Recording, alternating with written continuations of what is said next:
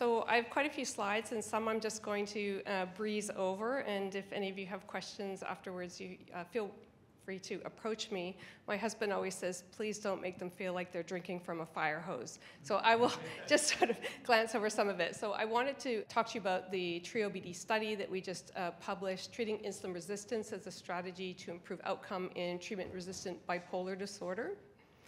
I have no disclosures. I'm very grateful for the grant support from the Stanley Medical Research Institute who funded this trial. I wanted to start just with a few slides as to how I got to this place where I felt the need to treat insulin resistance in order to get my patients better. The first study I did as a resident in psychiatry, and what we found was that there were very high rates of overweight and obesity in our patients, and we found that there was a relationship with response to lithium, the sort of gold standard treatment in bipolar disorder.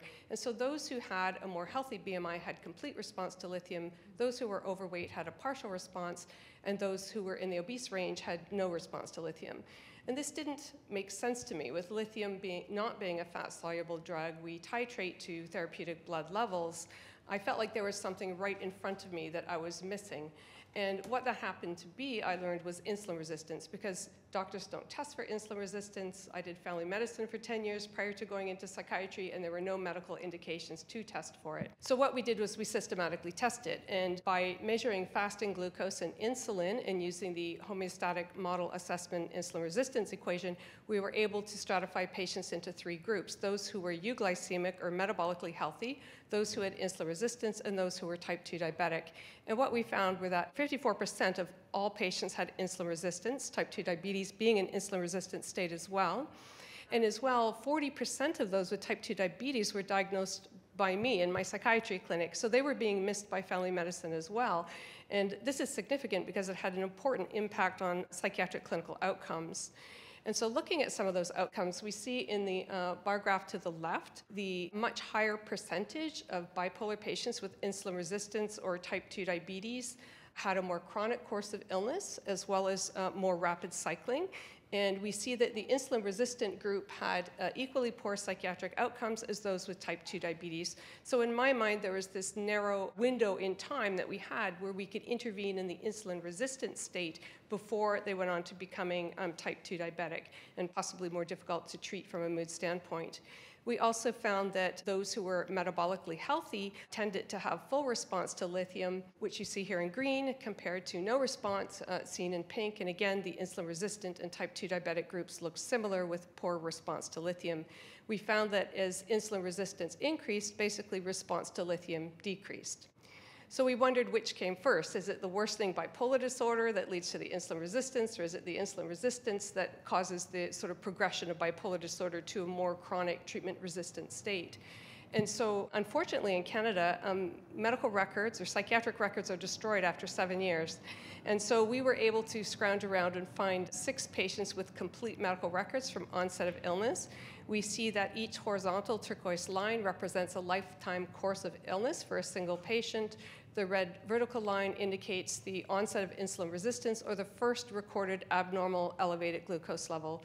And we see here, using the effective morbidity index, which takes into account the duration and severity of episodes, we see to the left, the upward black bars represent mania, the downward depression. We see a lot less illness activity to the left of the red line compared to the right. And in fact, psychiatric morbidity increases 12-fold following the development of insulin resistance. So we believe that insulin resistance may modify the course of bipolar disorder and promote neuroprogression. So this sort of led to the logical question for me was, well, if we treat the insulin resistance, do we get patients better? And so this was a parallel group, intent to treat, random assignment, metformin or placebo, 1-to-1 ratio, quadruple mass study, 2 sites. I was the PI and sponsor for the site in Halifax, and Roy Chingappa, my collaborator in Pittsburgh. We had all the appropriate approvals. It was on clinicaltrials.gov, and again, funded by the Stanley Medical Research Institute. Our hypothesis was that compared to placebo, metformin would reverse insulin resistance significantly among treatment-resistant bipolar depressed patients, and the reversal of insulin resistance would result in significant improvement in TRBD and associated clinical outcomes. So we were not looking at metformin, whether it was a better antidepressant than placebo. We were looking at if we resolve the aberrant underlying mechanism, is that how we would get patients better? So our primary outcome was a change in depression rating scale scores. We used the MADRS, the Montgomery-Åsberg Depression Rating Scale, at 14 weeks, and then comparing converters, those who no longer met insulin resistance criteria, to those who still were insulin resistant, we refer to as non-converters. There were additional outcomes. We looked at the GAF, CGIBP, the Hamilton Anxiety Rating, and we also looked at improved outcomes up to 26 weeks follow-up. Inclusion criteria was basically twofold. You had to have treatment-resistant bipolar depression, and you had to have insulin resistance. You could not yet have type 2 diabetes. You could not be in full-blown mania or have rapid cycling. You obviously had to have capacity to consent to treatment. This is our CONSORT diagram. We were able to analyze for safety and efficacy 20 patients in the metformin arm and 25 in the placebo arm. Our schedule of assessments, just to highlight that the MADRS was our primary outcome and at 14 weeks, and that we did the MADRS rating scale amongst many other variables that we looked at, and the HOMA-IR at every visit. And so we were looking at comparing the HOMA-IR to the MADRS improvement. So we treated patients with 500 milligrams of metformin with breakfast and supper for 1 week, and then titrated up to the full dose of 1 gram BID. We allowed for slower titration for tolerability issues, although it was very well tolerated. No subjects withdrew due to tolerability issues or lack of compliance, and adherence was good, 97% in both treatment groups. So this is the interesting part. So 89% of these patients had a chronic course of illness, had no remissions for more than 25 years. So this is incredibly sick population. They had failed 8 to 9 different psychotropic medications. They were on 2 or 3 that they had failed by the time they were coming to see me for the trial. They had not only been on those medications for a minimum of 4 weeks at stable doses, which was one of the inclusion criteria, they had been on these drugs for months or years with no improvement. 64% had been on disability at some point in their lifetime. Most of them were currently on long-term disability when I met with them. Again, 89% had a chronic course with no remissions. 11% did have an episodic course.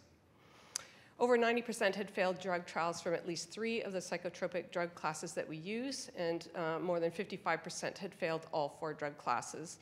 The inclusion criteria was a MADRS of at least 15, and the mean MADRS was 28. So these patients had moderate bordering on severe depression, and GAF scores were less than 50, so serious symptoms or impairment in ability to function.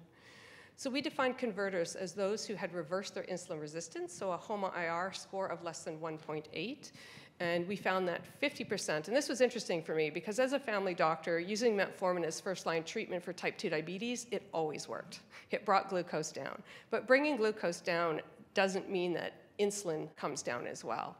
And so it was a surprise to me that only 50% of those on metformin reversed their insulin resistance. But those who did reverse their insulin resistance got better. We had one in the placebo group manage to reverse their insulin resistance on their own, and they had told us afterwards that they had embarked on diet and exercise, and they were able to sort of get their HOMA-IR below 1.8, and they also improved. So again, it speaks to the mechanism.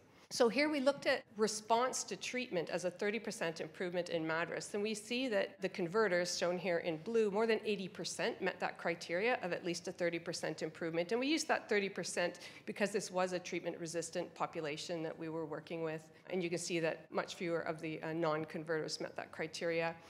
We see here, looking at the converters in blue compared to the non-converters in orange, that by week 6, we see a significant improvement in the MADRS through to our 14-week primary outcome endpoint, and that carried through to the 26-week end. And here we see the estimated marginal mean change scores between converters and non-converters from baseline to 14 weeks with a change of 8.42 and a large effect size of 1.17. And again, a marginal mean change between converters and non-converters between baseline and week 26 was 7.45, with again a large effect size of 1.04. We looked at anxiety at week 0 prior to treatment, week 14, and then week 26 at the end of study, and we found significant improvements in anxiety at both week 14 and 26-week endpoints. And with the HAM-A, we also found that between the converters and non-converters between the baseline and week 14, the estimated marginal mean change of 4.73 with an effect size of 0.61, which is still large. and a mean change of 7.8 between baseline and week 26 between converters and non-converters with a Cohen's d of 1. So we also looked at functioning, and usually when you see an improvement in mood and anxiety, you're going to see an improvement in functioning. And we did see that with the improvement beginning at week 6 in the converters compared to the non-converters, carrying through to our primary outcome endpoint at week 14 and again to week 26. And the estimated marginal mean change between converters and non-converters from baseline to week 14 was minus 10.52 with an effect size of 1.47, very large. We see the non-converters here in orange. This is the graph that many of you will be familiar with in terms of the global assessment of functioning.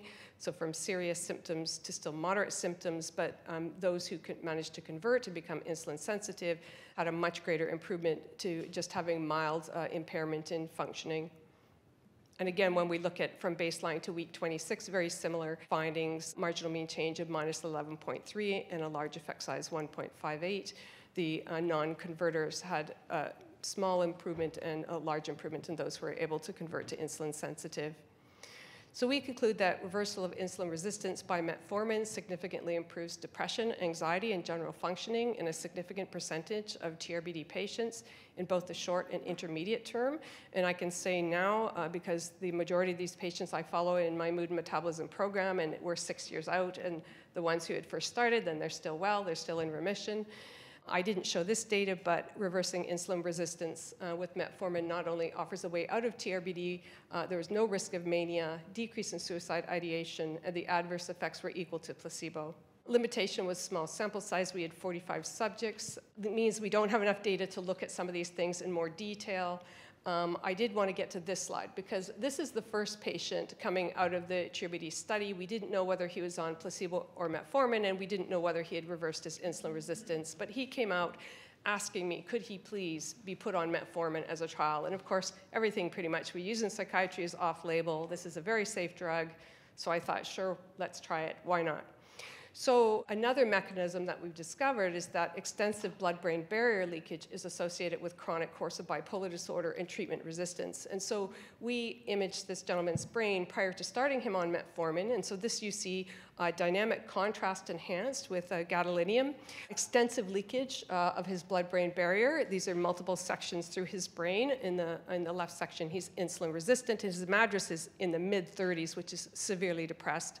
Within 12 weeks of being put on metformin, his blood-brain barrier had completely healed. He was no longer depressed for the first time in 5 years and no longer insulin resistant. So I'd like to thank our patients and their families and a large group of collaborators that I work with. And just go back to this slide. I have to say that there's no greater way of fighting stigma in psychiatry than showing this.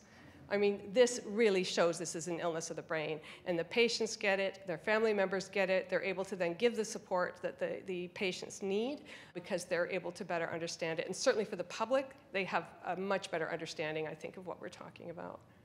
Thank you very much.